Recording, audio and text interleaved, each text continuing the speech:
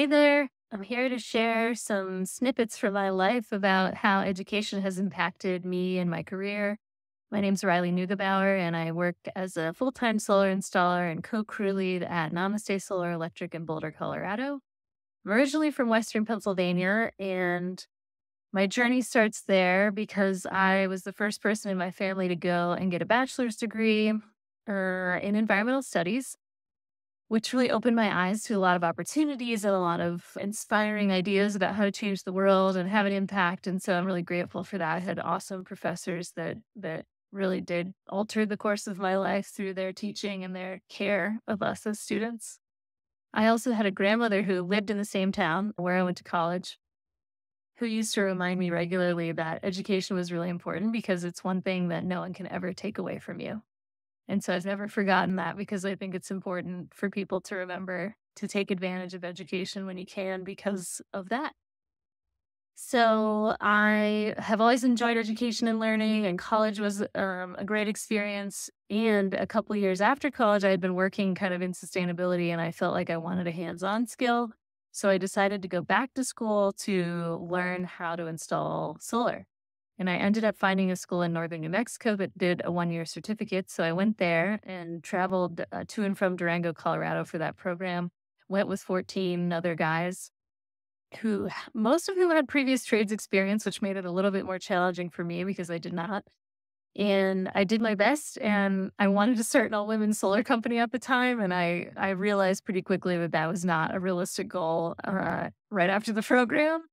And in fact, it was even hard to get a job as an installer when I left in rural Colorado. And so I ended up doing more sort of nonprofit and policy work. And then kind of giving up on solar, moving back east and getting back into food system sustainability and farming for about a decade before I then returned again to Durango in Colorado in 2018. Got back into solar, worked for some small companies, including a nonprofit installation organization. Got the opportunity to learn sort of a lot of the different parts of how you run a solar company, including the installation side. Then went and worked for a master electrician who started his own company and was doing house wiring and solar. Was able to get my apprenticeship hours underway in the state so I could count them towards an electrical license. And then realized I really wanted to work at a kind of a little bit bigger of a company so I could just be installing full time and really focus on that skill set while continuing to get apprenticeship hours. So I moved to Boulder 2 years ago and got a job at Namaste Solar Electric. And in those 2 years, I've learned a ton. I have gotten my residential electrical license and am a co-crew lead there.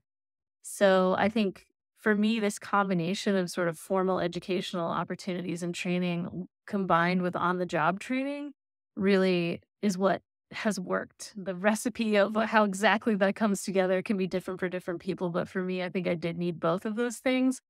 And it's really helped me build my confidence to be out there in the field and learning from folks that are patient and understanding as you're new to it. Namaste has been great for that.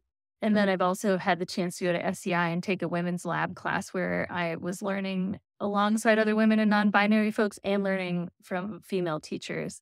And that was a really inspiring and special experience because it's so rare to have that experience as a woman in the technical trades.